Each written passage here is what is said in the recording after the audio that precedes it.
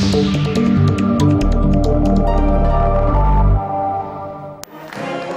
now, at least, Günther Beckstein can expect the royal treatment in many places in Bavaria, as seen at this county fair in a small town near his own constituency of Nuremberg. But there may be trouble ahead for the state premier, who is aiming for more than 50% of the vote in the upcoming election. A modest goal by normal CSU standards, but it may be difficult this time round. We know we're going to have to dig deep. We have to rally our people a bit more, but I think we're on the right track. The CSU is way ahead in the polls, but local elections earlier this year saw an exodus towards the Free Voter organization. Beckstein countered by claiming that the organization doesn't really have a proper agenda. Das hat durchaus Erfolg. They're fine at deciding if and where to build car parks or roundabouts. But I wouldn't trust them when it comes to regional or national issues. The CSU has always thrived on its traditional Bavarian credentials and associations and has governed basically without challenge for decades on end. But there are now signs that increasing numbers of voters are ditching the party, either out of protest or the search for a viable alternative. The Free Voters shouldn't be underestimated. They're very clever. They claim to be independent and not even a party, but a lot of their positions are the same as the CSU's, and sometimes they simply attract the protest vote. The Free Voters made a splash in local elections. You can definitely call them a catch-all for disillusioned voters. Jürgen Horst Dörfler is a case in point. For 23 years, he held various positions within the CSU, but last summer he gave back his membership card. He now campaigns for the Free Voters organization.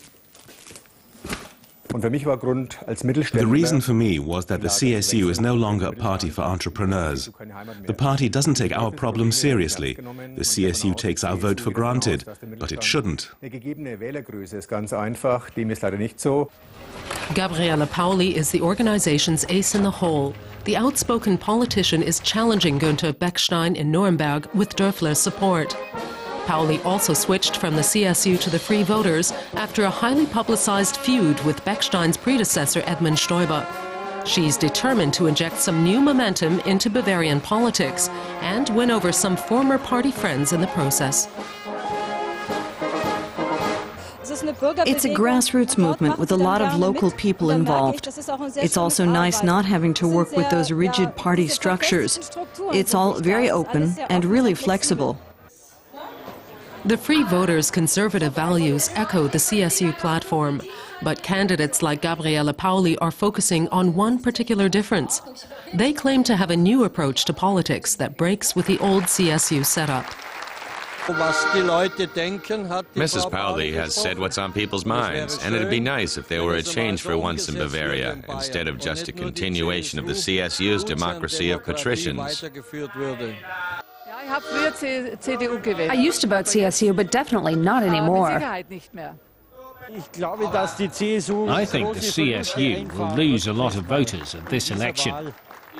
And the Free Voters will probably score big this time.